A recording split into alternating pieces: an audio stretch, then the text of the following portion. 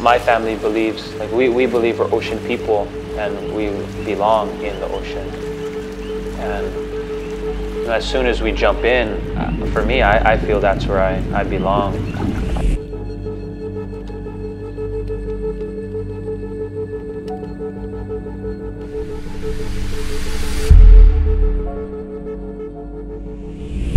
Beyond just a feeling, science shows us that there's a molecular exchange of genetic material between the different microbes within the water column, between the coral and ourselves. We're actually sharing more than just feelings, we're sharing molecules.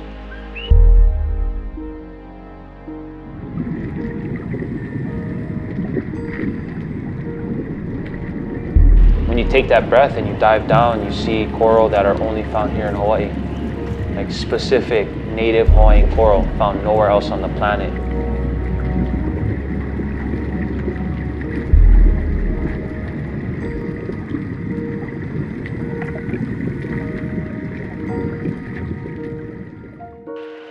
Our culture, we believe that a coral is a direct ancestor. We are like direct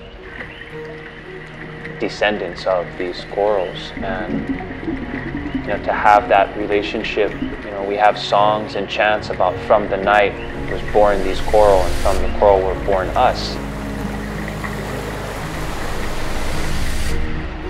It's very difficult to articulate that familial relationship with the coral reef.